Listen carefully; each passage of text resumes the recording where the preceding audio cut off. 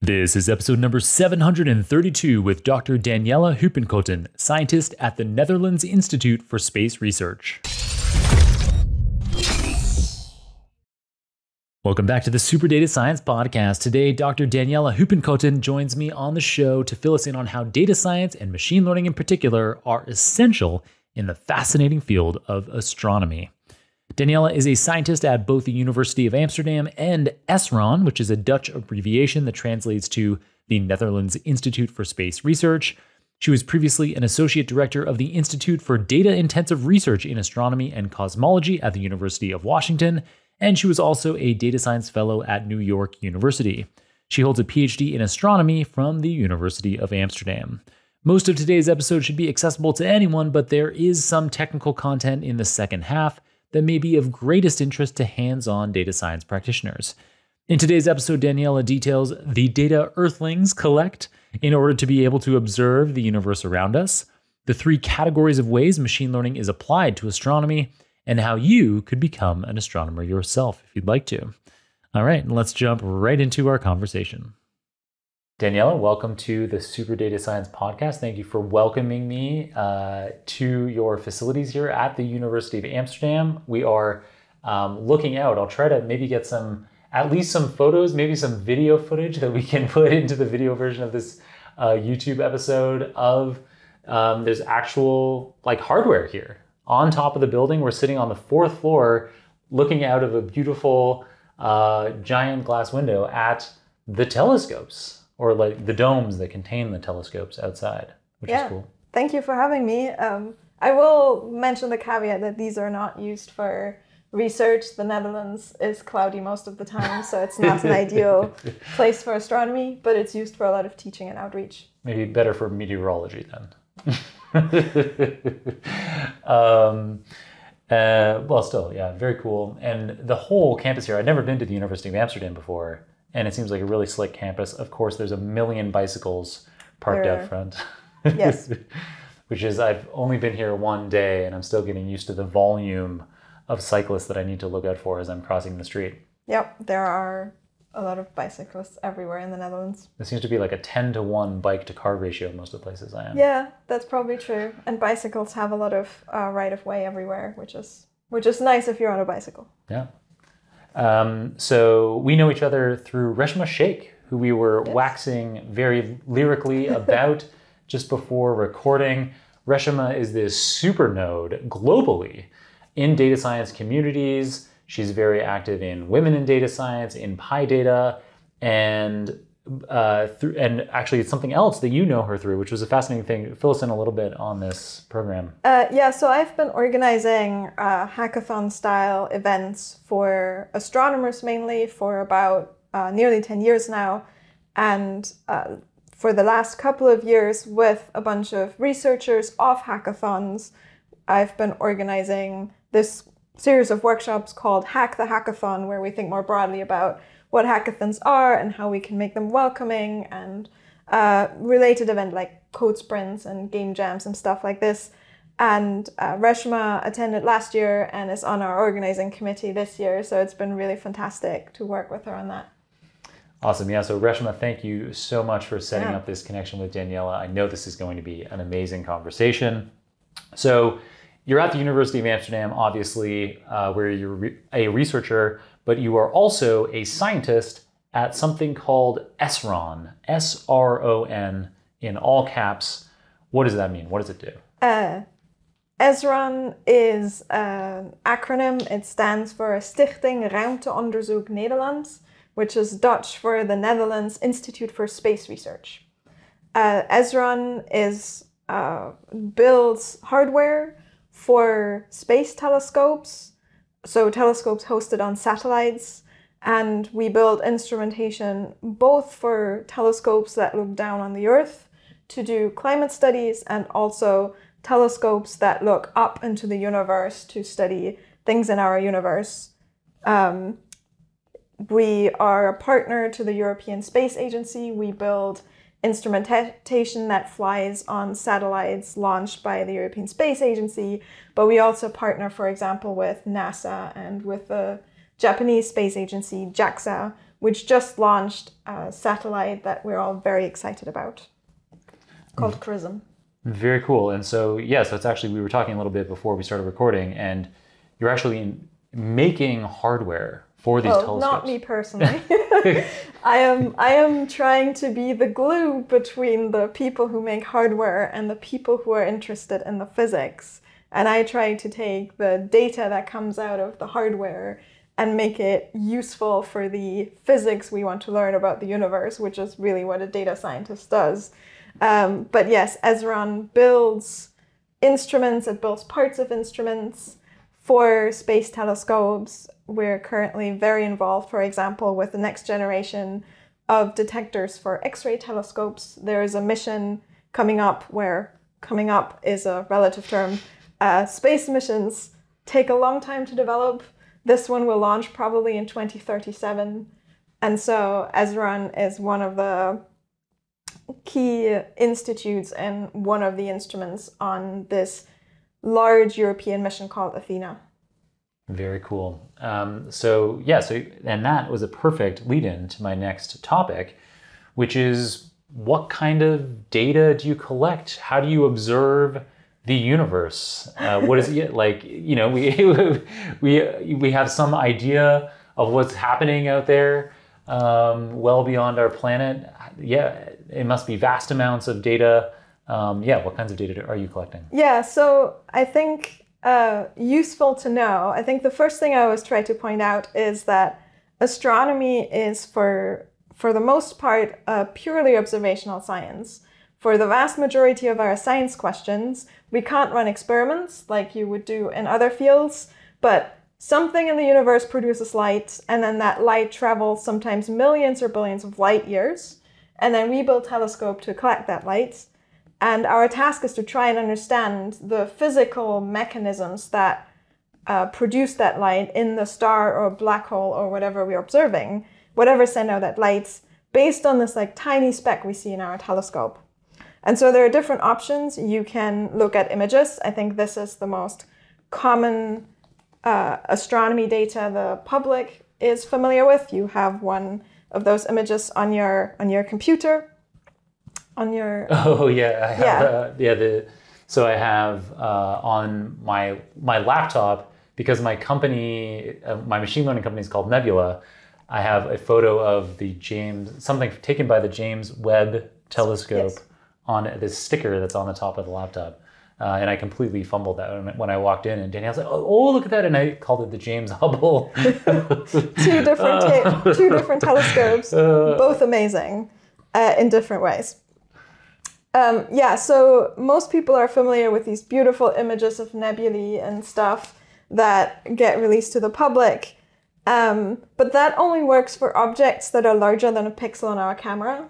And actually most things in the universe are, really far away. And so as they get farther away, they appear like what we call a point source. So a single pixel essentially. And so for these kind of sources, what we also do is we split light up by wavelength. So we can look at how much light gets emitted in red or in blue. We can look at wavelengths that are not in the visible. We can look all the way from radio with radio telescopes to X-rays and gamma rays. Mm-hmm. And because we know that different things in the universe emit light at different wavelengths, we can use that to study the kind of processes that generated that light.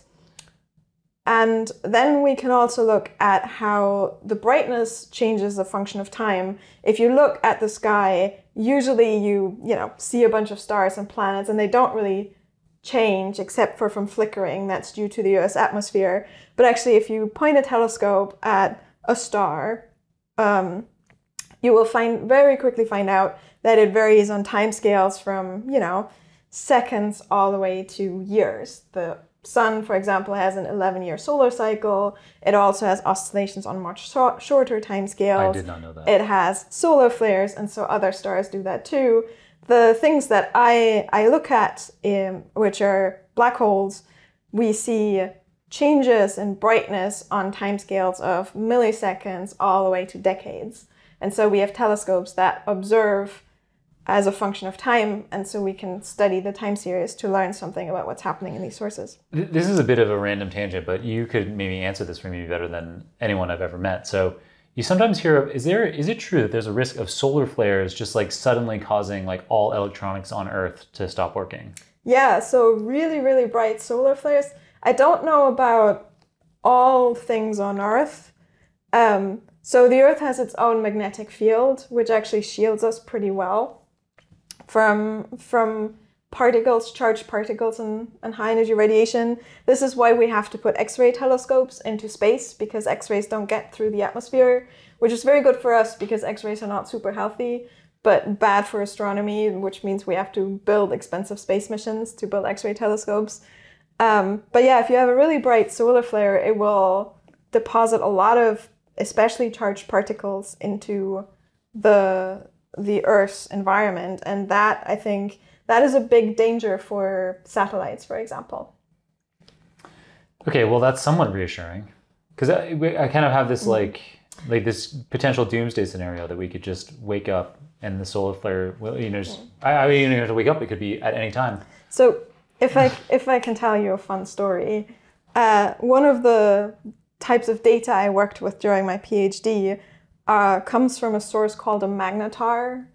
And this is the leftover of a stellar explosion. Some stars, when they explode, they leave behind a remnant called a neutron star. And it's basically the densest objects we know in the universe. They're about the mass of the sun, but compressed to about 10-kilometer radius. And these magnetars have extremely strong magnetic fields, 10 orders of magnitude more than what we can do on Earth. And occasionally they release massive amounts of energy in the form of what we call a giant flare. And they release, you know, massive amounts of X-ray radiation in a fraction of 200 milliseconds.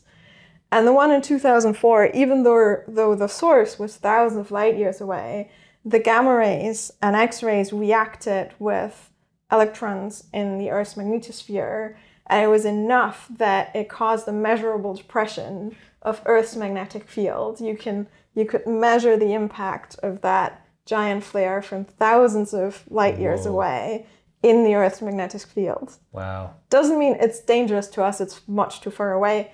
But I thought that was pretty cool. We don't often get like measurable effects on Earth from these things that are very far away. And it just occurred for like 200 milliseconds. Yeah, so the initial spike was 200 milliseconds, and then it had this long tail of about 400 seconds or so. Right, but it was this thing that had been traveling for thousands of light years and then just passed us for a few seconds. That's wild. Yeah, one thing I'm really interested in is what's called fast radio bursts. These are extremely short, extremely bright blips of radio emission. And it was first detected in archival data, so data that had been collected for a different purpose, and then people looked through it, and they saw this like few millisecond blip of very bright radio. And radio telescopes are subject to a bunch of interference. There was one class of these blips that got tracked down to the observatory's microwave.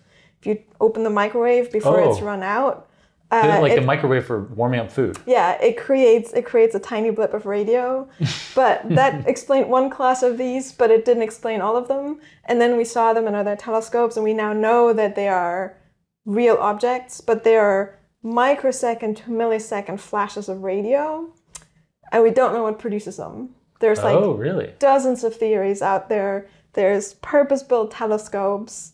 They're really interesting. They must be very, very energetic, but we don't know what they are.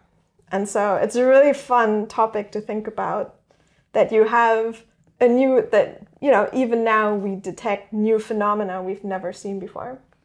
That is super cool. I guess there's a lot to explore out there, but it's always, so you mentioned that it's always light, and I get that there's like lots of wavelengths, so it's not necessarily visible light. It could be, like radio is a kind of light. Yes. So there's never, so everything that we do with astronomy is light in some way or another. You're never collecting like sound. Okay. No. If I say yes, I will deeply annoy some of my colleagues here who work on gravitational waves. You might have, heard some of the announcements. This was a big prediction from Einstein's theory of relativity. If you have two objects, very massive objects that sort of spiral, they can produce gravitational waves. These are basically periodic distortions of space-time, which sounds very sci-fi. And we can measure them on Earth. It's extremely hard to measure. There's actually a lot of machine learning involved in trying to do that. You're trying to measure a signal that's orders of magnitude weaker than the noise. And so there you can also, for example, study two black holes that spiral in. You see gravitational waves. There's also particle detectors. Cosmic ray detectors, which try to detect particles emitted from astrophysical sources. Very cool. Yeah. So astronomical observations can be light, and it sounds like that is maybe one of the more common kinds of data collected. Yeah, it is. I mean, people have looked at the sky, for thousands of years and have looked at things and went, what is this? And there are, throughout human history, astronomical observations. For example, we have lots of records from ancient Chinese astronomers who saw what they call guest stars, which we now know are supernova explosions. So explosions of stars that get, very, very bright for days to weeks and then fade away again. Actually, one of our units we use in astronomy has its basis in a unit developed in ancient Greece 2,000 years ago. Really? It's very annoying to use, but it's still the standard in astronomy in some parts of it. So light is very common, but gravitational waves are also collected and particles. Yeah. And so just really quickly, I don't want to dwell on this too much. I want to get to the machine learning applications, which are next. But just really quickly, how do you collect a gravitational wave or a particle? Like, how do you observe that? This is a bit outside of my expertise. For gravitational waves, what you do is you build two lasers. You build a laser that is sent out, the light is split and sent out in perpendicular directions in a tube that's like several kilometers long, and there's a mirror at the other end which reflects it back onto a detector. And if you have two waves and the maximum of the waves hit at the same time, you get a stronger effect. And if they hit not in phase, they cancel each other out, which is called interference. And what gravitational waves will do is they will stretch the space-time of these arms that the laser goes through, and it will change the interference pattern. And based on that, you can then say, aha, an interference, a wave has gone through. The problem is a truck that has gone past might do the same. And so this is why there's so much noise they have to contend with. Right. The signal is orders of magnitude smaller than the noise. Yeah, that's wild. One thing that I wanted to mention about astronomy data is that a lot of the data is publicly available. And a lot of it has been underexplored. It's in large, well-designed archives. For example, NASA has several of them. There are data challenges that telescopes run where you can explore specific problems in astronomy with things like machine learning. So, and I like astronomy because it's a great playground for new algorithms where you don't have to worry a lot about ethical implications. We want to do good science, we want to do things right, and we want to publish good results. But except in some limited cases, the results we publish are unlikely to directly affect anyone's life directly. And so there's this great playground of very big data sets to explore algorithms with. Perfect. So let's talk about that. That was an amazing segue. You're doing my job for me. So once we've collected the data, and many of these data are published and available publicly for our listeners to be playing around with, what can people then do? How is machine learning or statistical models applied to these astronomical data? Yeah, so part of it is the big data problem.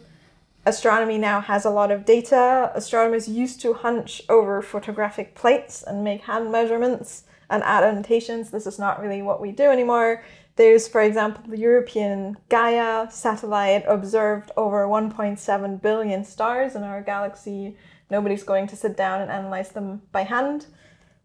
There's, for example, the Vera C. Rubin Observatory, which is a US mission, a US telescope funded by the NSF and the DOE, which is currently being built in Chile, and that will observe something like 40 billion objects. And I also said earlier that, the brightness of things changes a lot. And so one thing that it'll do is it will generate of the order of 10 million alerts per night. 10 million things, 10 million sort of messages where it says, I have observed this source before and I've observed it now and it is brighter or dimmer, or there was no source and now there is, or there was a source and there was no source. And so we have to filter out which of those 10 million alerts are actually interesting. Which ones are actually aliens, For example, there's also things like the Square Kilometre Array, which is a radio telescope currently under construction in Australia and South Africa. And that will generate of the order of an exabyte of data per year. And so dealing with that kind of data volume is a challenge in itself. For me, most interesting, it's not just big data. Our instruments and data sets are also getting more complicated. And so that makes data processing much harder. It also means we need better theoretical models and simulations to understand what's happening. And that is also computationally expensive. And so machine learning, I was thinking about this earlier, and I think I can put it into kind of three categories. There is the exploratory data analysis type thing. And I said serendipity is very important, which means that we often, whenever we build a new telescope, we see something new that we've never seen before. Mm-hmm. And that means if we deploy a supervised machine learning algorithm, we'll never find those things. And so anomaly detection is really a key part. But then we find something new, and like with these fast radio bursts, we don't know what they are. And so the first thing you do is you try to do a bunch of things that are usually guided by some ideas of what the physics might be, but it's a lot of exploratory data analysis. And so what we do is what's called representation learning, where we're trying to learn useful representations of the data and say, can we actually separate these fast radio bursts that we observed? Are there actually two classes of them, or are they all the same? Are there some that are different in some way? And then there's things like automated data processing, where a lot of the classical supervised machine learning is really useful. For example, in the case... This is now number 2. Yes, this is number 2. Number 2 is automated data processing, which is sort of more the general, the classical supervised machine learning. And that might be questions for the Vera Rubin Observatory. This thing that we see in our alert, is it real or not? Or, was it an astronomical source, or was it a small satellite going through our image, or a plane or something else? It's also things like what we call transient classification, where we say, this alert we've just seen, is it an exploding star? Is it a regular star that just has a flare? Is it a black hole? What's happening? And then the third part that I'm really interested in is, how can we use machine learning to help us in our causal inference? I think one thing that is useful in the context of machine learning and astronomy is that the ultimate goal is almost always causal inference. We want to know what made this light, which I think is different from a lot of predictions problems that you might encounter in other machine learning contexts.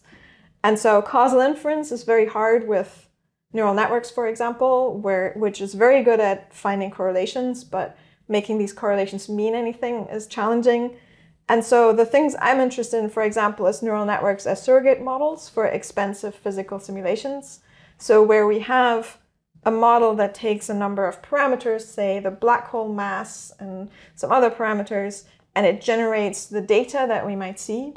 And often these are computationally expensive. And so what we do is we train a neural network on lots of these simulated data sets so that they can do the same, that the neural network can do the same calculations, but 1,000 times faster. There's also things like physics-informed neural networks where you can put inductive biases to enforce certain types of physically meaningful symmetries in your neural networks and things like that. Yeah, this ability to use machine learning models to closely approximate some more rigorous analysis is something we've seen a lot. Simulations are really great for this. So like a common example that I've talked about on the show a couple of times recently is with predicting the weather. Right. Like there's like fluid dynamics simulations that are extremely compute expensive, but then we can do it with a deep learning model for many orders of magnitude less compute and get results faster. I really like that problem because I have done statistics much more than I've done machine learning in astronomy, because I think some of the key challenges of using machine learning in astronomy is, first of all, that we want to understand causal relationships in many cases.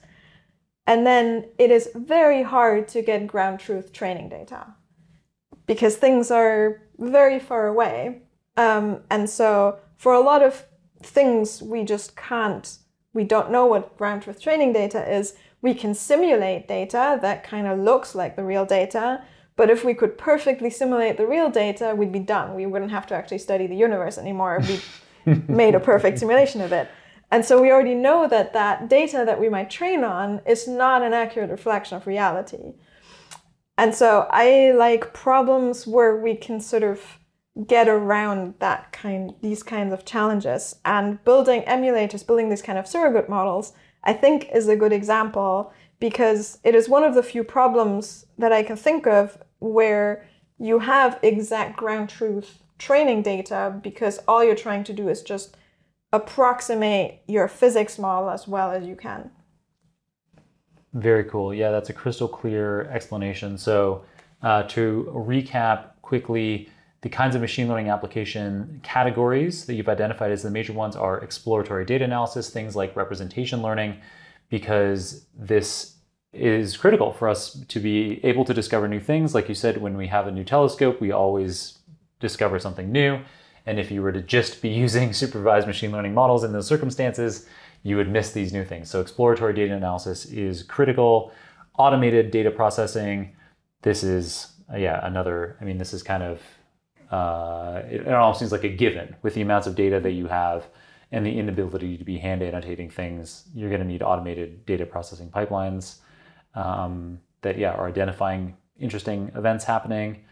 And then, it sounds like the one that interests you the most is assisting with causal inference. Right. So allowing us to go in the direction of making scientific breakthroughs, of being able to say, this isn't just some correlation, this is some meaningful thing.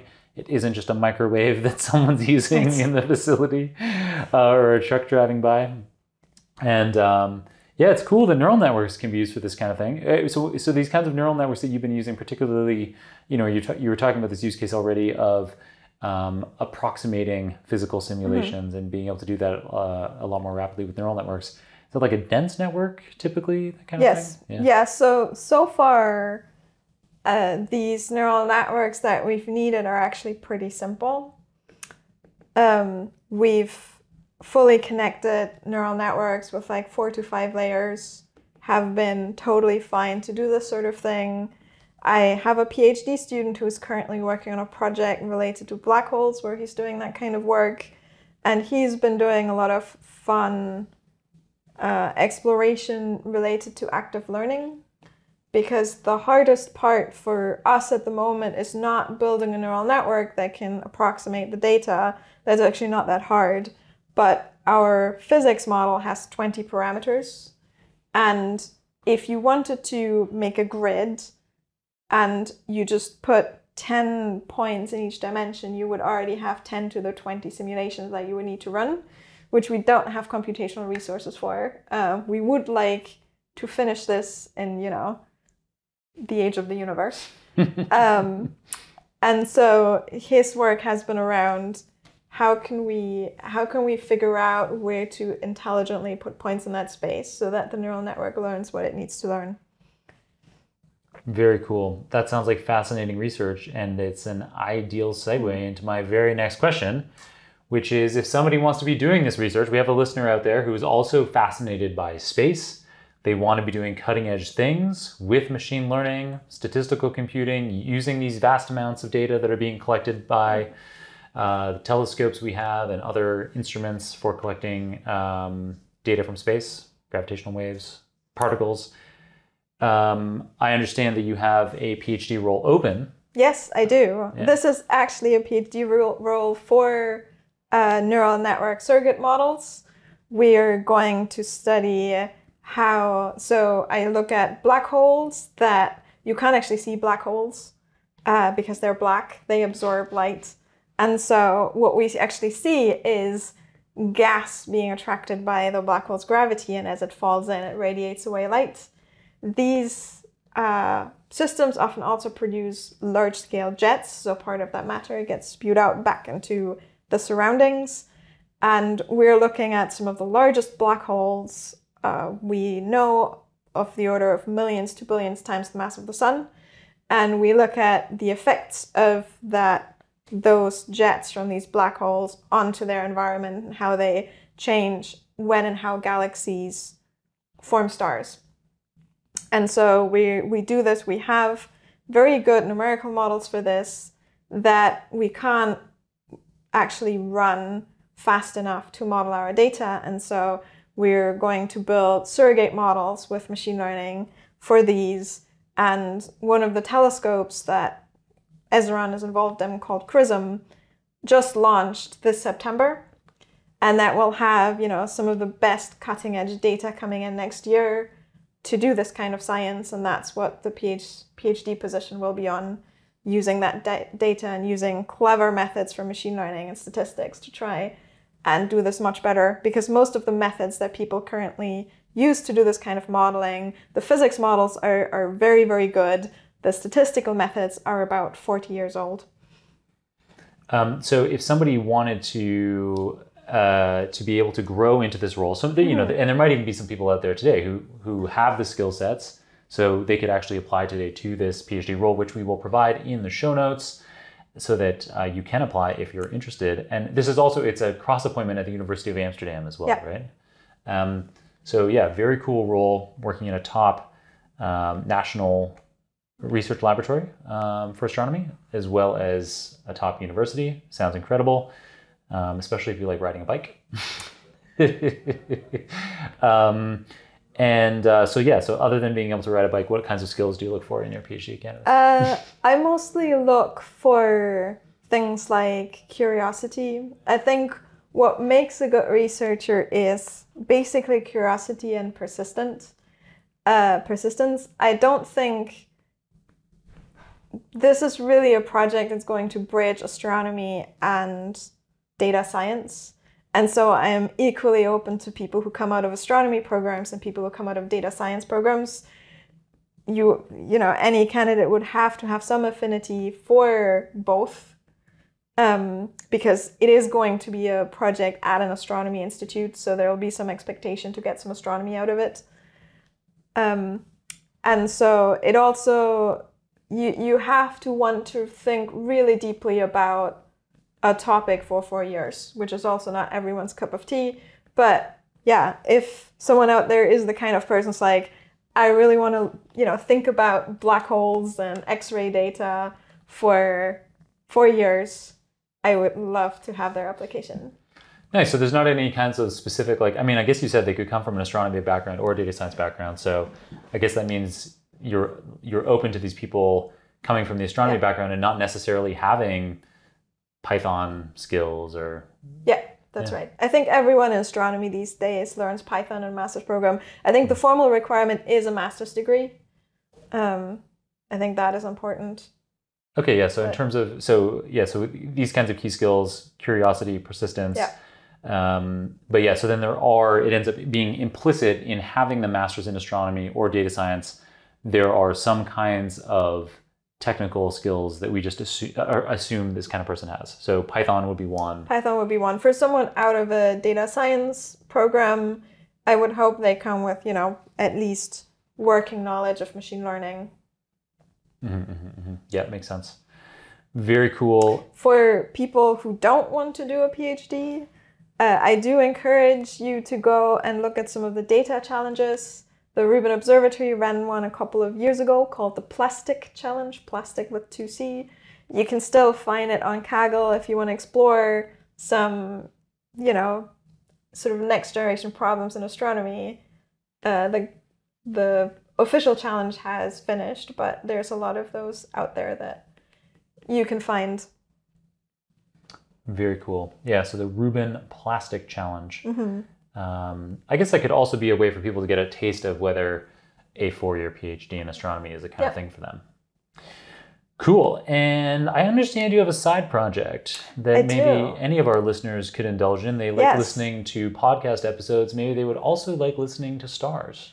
They would, maybe. I have been working for a couple of years now with the digital arts department at the University of Washington, where I was at the University of Washington before I came back to the Netherlands, with Juan Pampin, who is a researcher and artist who works with sound. And we worked together to take about a few thousand time series from a space telescope called Kepler. Kepler looked at about 200,000 stars for 4 years continuously, made a measurement every half hour, and in some cases every minute, and just measured the brightness in optical light, so invisible light. And we took all of those time series, or not all of them, we took a subset of those and we turned them into sound. And so you can listen to what stars sound like. There's a website, it's called starsounder.space. And I will show you a diagram, which is very typical for the kind of diagram we make in astronomy about stars. There's an about page that will tell you what it means. And there's some of the stars we put into what we call our curated set, which have a little bit more descriptions and guide you through what you're hearing. I will issue a warning. We tried to make this, we focused on scientific accuracy over pleasantness. So some of these sounds are quite harsh. You might want to turn down your volume when you try those out. But some sound quite fun. Some sound like a choir or church bells. Oh, really? So, yeah. Cool. That is really cool. And something that you just reminded me of, and something that came up prior to us pressing the record button on this, is that I guess in astronomy, a lot, whether we're talking about light data, gravitational data, particle observations, and probably whether we're talking about exploratory data analysis, automated data processing, or assisting with causal inference, in all of these cases, we're disproportionately working with time series data, right? No, not really. Not really, actually. Not necessarily. Okay. I think there's, I don't know that I would call it an even split between the different types of data. I've also simplified a bunch of things, both on the machine learning side. I suspect I have lots of colleagues who would now stand up and go but you missed my kind of problem in astronomy, which I'm sorry. In terms of the data modes, it's not always that clear cut. There's other data modes. For example, we look at something called polarization, which is sort of the direction of the wave of the light, and whether those directions are all the same or not. If you have polarized sunglasses, you might have seen that effect. So that is another type. Sometimes we study both types at the same time. I'm really interested in something called spectral timing, where we look at wavelength and time and information at the same time. Some of my colleagues are very interested in exploring both spatial scales and sort of large-scale galaxy clusters and spectra. So it's not that clear-cut as I've made it out to be. Okay, got it. Yeah, I don't know. It seemed to me like, these data are kind of being collected over these vast timescales, but you end up having things that are spatial as well. It also really depends what you're studying. Galaxy clusters, which are sort of large assemblies of galaxies, they're some of the largest structures in the universe. you can explore spatially very well, and you can explore with spectra. They don't really change on appreciable timescales that much, because any processes take, thousands to millions of years. On the other hand, these fast radio bursts, they're of the order of microseconds to milliseconds long, and they actually change quite a lot on those timescales. And so it really depends what type of astronomical object you look at, which type of data you want to collect. Yeah, it makes sense. And the thing that cued my mind on this, obviously, was you talking about the side project, and obviously, like, the musical notes have to occur over time. And so just to jog my memory on that, but I'm glad that you, broadened this so that my assumption about it being mostly time series data, it turns out to be not true. Cool. All right. So before I let you go, Daniela, this has been a fascinating episode, but I ask all of my guests before I let them go for a book recommendation. Yeah, I want to recommend a book that is mostly astronomy and sort of data science in the old-timey way. It's a book called The Last Stargazers by Emily Levesque, who is a professor at the University of Washington, who has written a book about collecting stories from the last 100 years or so of how people observe. And that has changed quite a lot. And there are a lot of stories of people being in remote observatories. They used to have these cages up on the telescopes because you had to sit at the focal point, which would be like several meters up. And there's a story about someone getting stuck up there. There's a story about a telescope mirror with a bullet hole in it. And so there's a lot of very entertaining, but also very interesting stories about how we used to do astronomy over the past 100 years or so that I think are really informative, because some of these things have gone away, but some of these modes of observation are actually still really being used and really relevant. And so it's a really fascinating story of how astronomy observations happen. Nice. That's cool. Sounds like a great recommendation. It makes, these kinds of narratives make learning about these technical concepts a breeze. Awesome. And obviously lots of fascinating content introduced by you to us today, Daniela, including potentially career opportunities out there. How should people connect with you or follow you after this episode?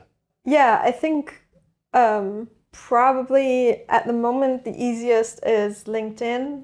I used to be pretty involved on Twitter, but that has sort of declined a lot in the past couple of years.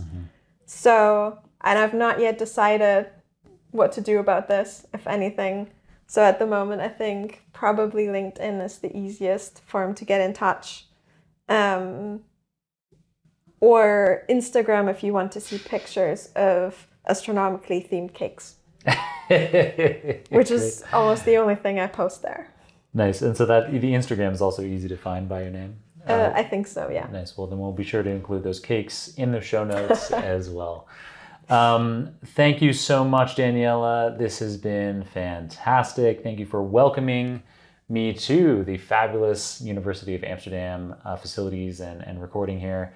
And yeah, maybe we can check in the future and see how machine learning applications to astronomy are coming along. Yeah, thank you for having me. Wonderful. Hope you enjoyed that enlightening conversation with the super well-spoken astronomer, Dr. Daniela Huppenkothen. In today's episode, Daniela covered how Earthlings collect tons and tons of light, gravitational, and particle data in order to observe the universe around us, and how machine learning is used in astronomy to perform EDA, to automate data processing, and to assist with making causal inferences. All right, that's it for today's episode. If you enjoyed it, consider supporting the show by sharing, reviewing, or subscribing, but most importantly, just keep on listening. And until next time, keep on rocking it out there. I'm looking forward to enjoying another round of the Super Data Science Podcast with you very soon.